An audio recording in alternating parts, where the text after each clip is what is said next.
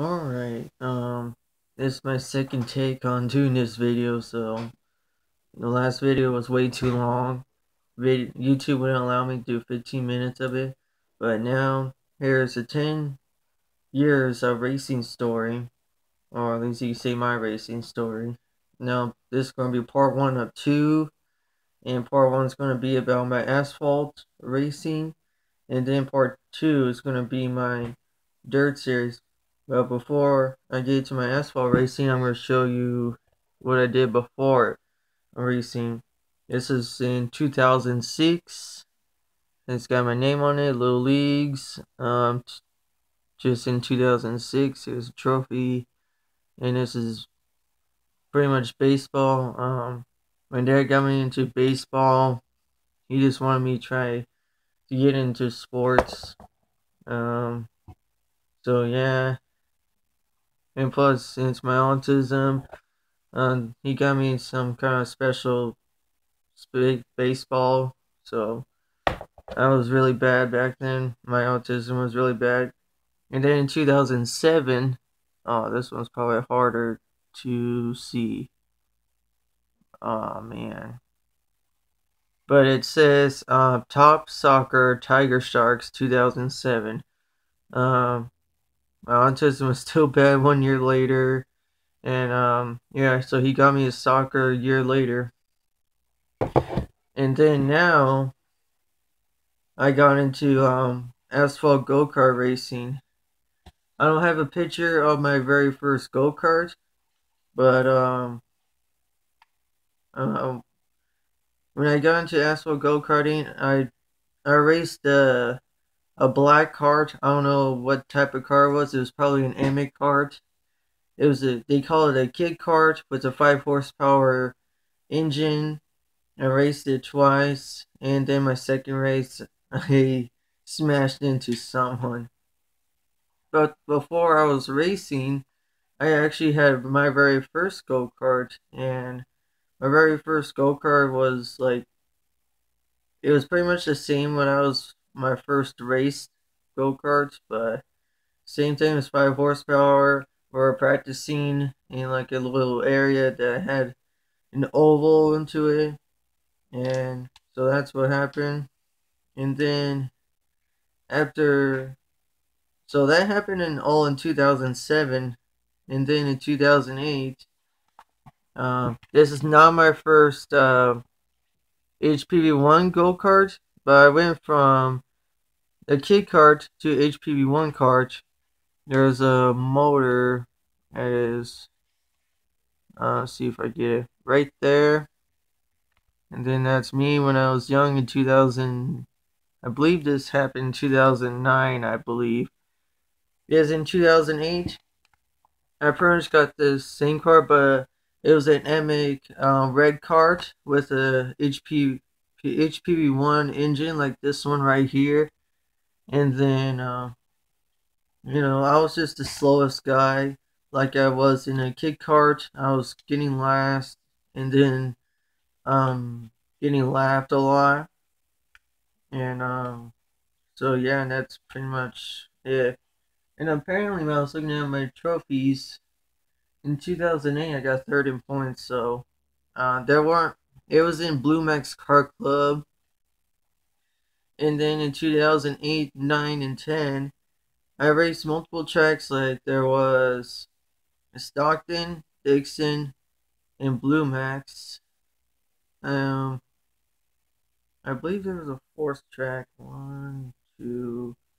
Okay, so there were 4 tracks. I just forgot one of the names. And Blue Max Car Club was my main track. Dixon was kind of in second place.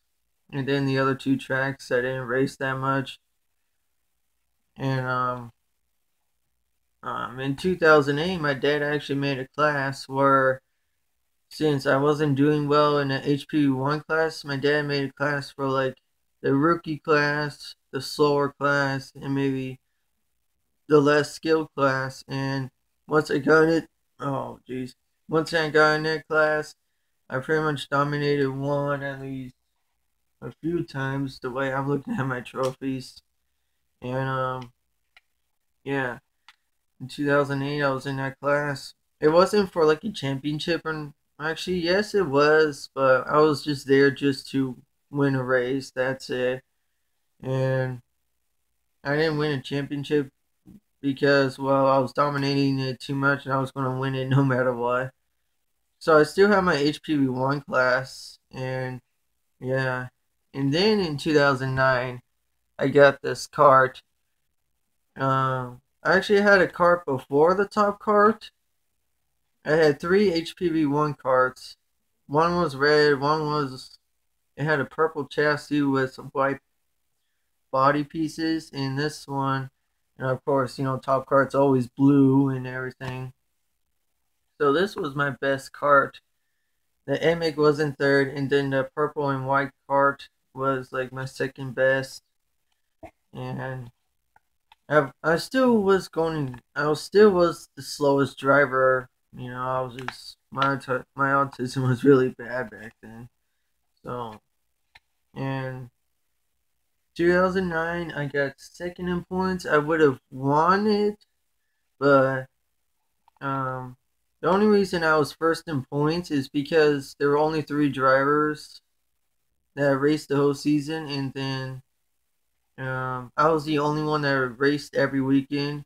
Then the other drivers didn't race every weekend, and that's how I was in the lead. Then I had one race where the motor on this was actually screwed up, where you would get on the gas, it would not go anywhere. It would go like 5 miles per hour, or 10 if it was lucky, or like 10 miles per hour. It was slow, and then other times where you would not give it gas at all, and then it would go full throttle. Well, I don't know why. So that screwed my championship. And I was actually put. If I would have won the championship, I was supposed to give a promise that I was going to drive a top kart, but that didn't happen. And then in 2010, it was like my last race of the season. My last season. It was with the 2009 season. It was basically one season. And my brother died in 2010, so we raced like maybe one more time, and my last race I did a one lap thing with a checkered flag to do.